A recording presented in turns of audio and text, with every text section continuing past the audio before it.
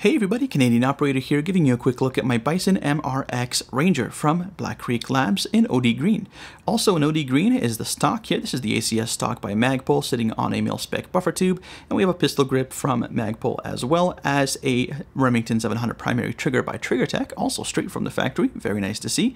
We have a bolt action, and this is chambered in 5.56 by 45 NATO. It's very smooth, and the scope on top is borrowed from my Tikka T3X. It's the 4-16 by 50. We have M-LOK rails on the sides and the bottom where the Harris S-Series bipod is mounted, and on the tip of our 16.5-inch barrel we have a very nice muzzle brake from the factory. Keep an eye out for my full review coming up soon, and until then, happy shooting.